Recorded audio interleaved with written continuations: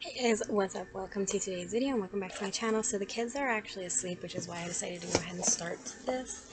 I've been talking about it for a little bit and I had this idea to do a 2 looks, 1 palette kind of video, kind of series here on my channel, going through all of my everyday palettes because I'm going to be going through my annual declutter soon and I want to make sure that I'm getting rid of what I'm not inspired to use anymore and what I can't get any more looks out of, as opposed to just getting rid of bad products. I just want to get rid of multiple things, and I want to know that what I'm getting rid of is what I want to get rid of, because I bring so much into my collection. I mean, I'm about to do a $200 Natasha Denona order, just ordering palettes. So honestly, it's time to do this. So we are going to be focusing on the palette that started this whole craze of having an everyday eyeshadow palette collection for my filming channel, and that is the Hard Candy and Marilyn Monroe palettes. So I talk a lot about this whenever I'm talking about my eyeshadows. It's not one of my high-ranking palettes, but it is one that actually started this craze. You have a cool tone side here and a warm tone side here, a blush and a highlight, which I've talked about before. I don't use the blush and highlight.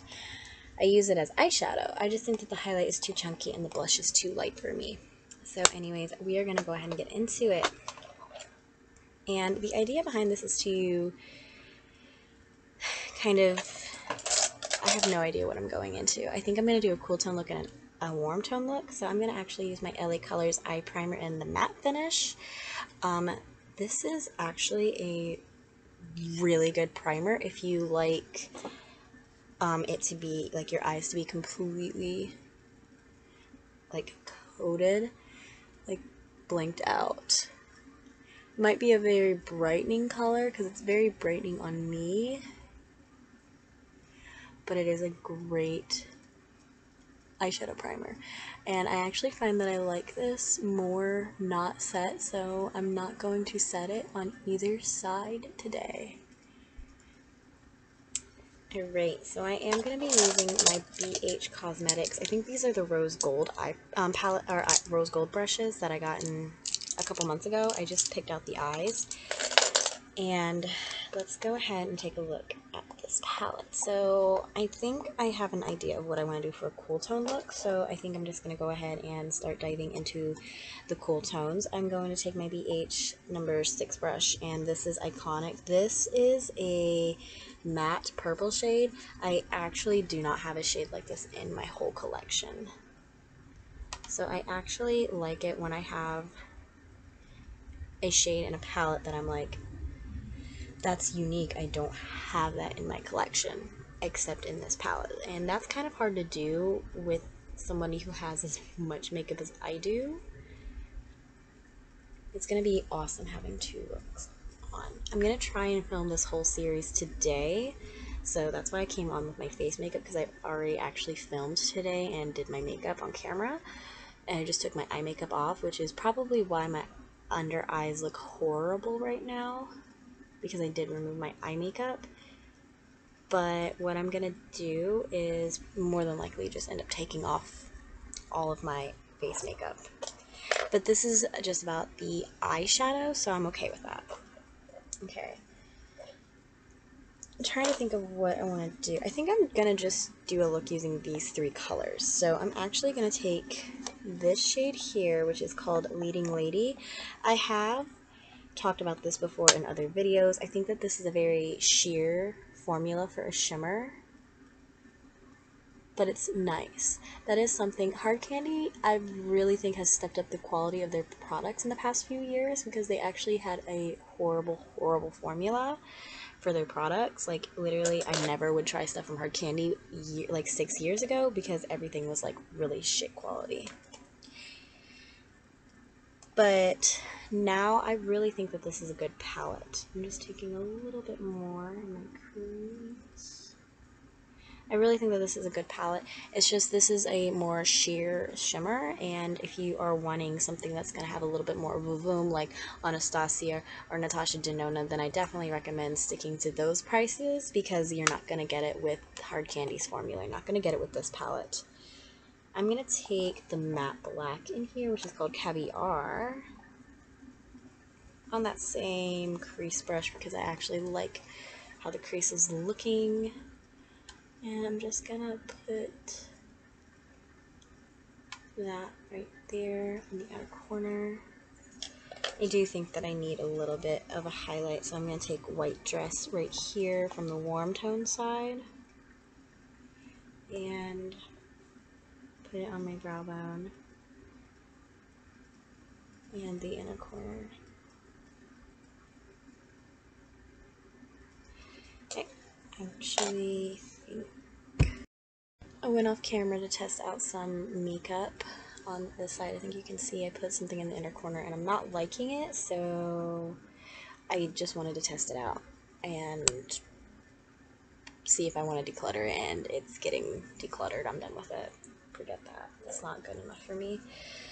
So now let's start working on the warm tone side. No, actually, I'm going to go ahead and just finish up this side. So I'm just going to take this BH number 10 brush and take Iconic on the lower lash line, and then take Caviar, same brush, put it on the outer corner. So something unique about this is I have no idea the kind of look I was going to go in for. I kind of figured I was going to do something like this for one eye, but I have no idea what I'm going to do for the other eye. So I have no eyeliners, mascaras, or anything picked out. So I just literally have my makeup kit right there for my filming kit, and I dove into the eyeliner drawer and picked out some stuff. So I'm going to use the Urban Decay and Prince So Dark.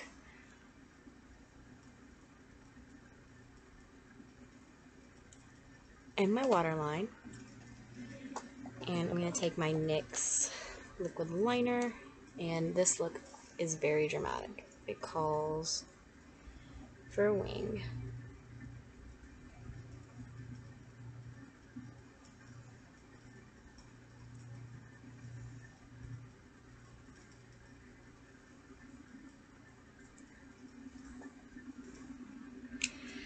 And the mascara I picked for this side is going to be the Anastasia Lash Brag Mascara. I like using this mascara whenever I'm doing a dramatic look. Even though it's not my favorite mascara, it is a nice mascara I tend to gravitate towards.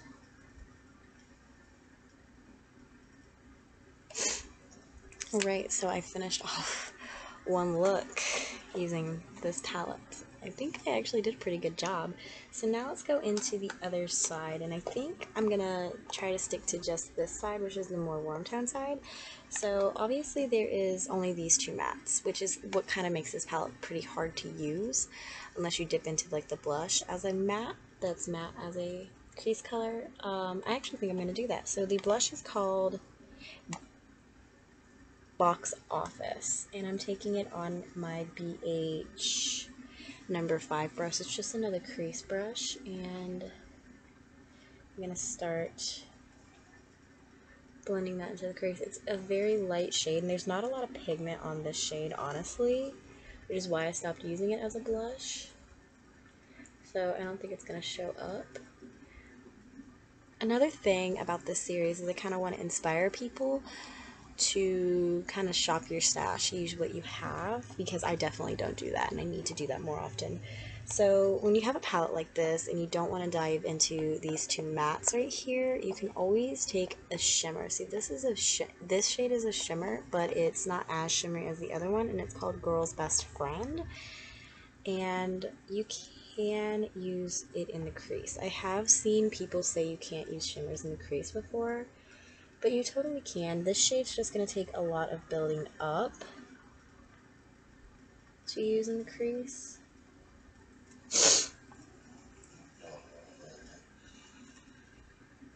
I mean, I'm really digging in there.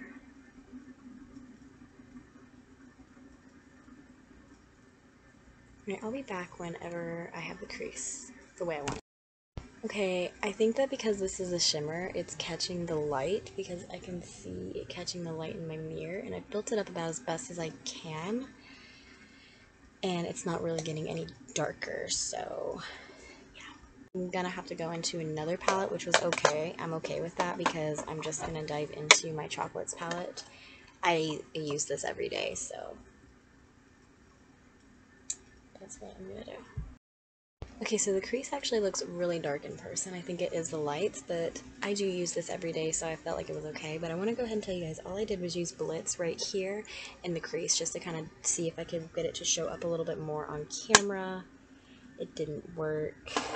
I did the best I could with what I have to work with. So I'm going to take the shade Leading Lady. No, this is Pin Up right here on my finger, like I did the other one, because shimmers are going to show up better whenever you use your finger. This, again, is, I feel like, a more sheer formula.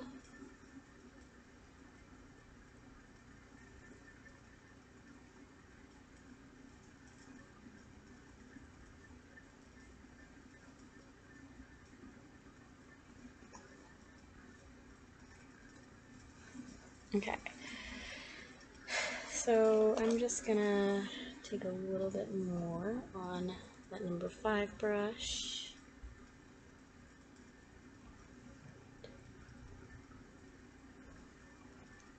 Yeah. Not liking this look. I'm just gonna take my number 7 brush and take White Dress and put that on the brow bone in the inner corner. And let's just go ahead and finish this up by taking those 2 shades on the lash line. Alright, I will be back when I have decided what eyeliner and mascara to use. So I don't think that this is a dramatic look, so I'm not going to do a wing, but I have picked out ColourPop's Creme Gel Liner in the shade Nocturnal because I thought brown would look good because I was going for a brown look.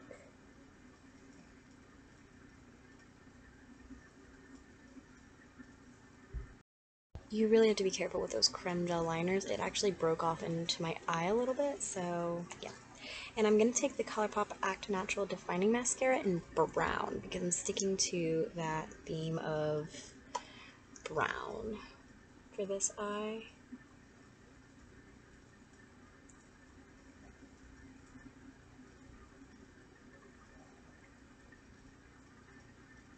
I got way more fallout on this side because I was using shimmer in the crease than I did on the other eye. Just want to let you guys know that yes, there is more fallout here than there is on this. There's no fallout on this eye. There's fallout on that eye.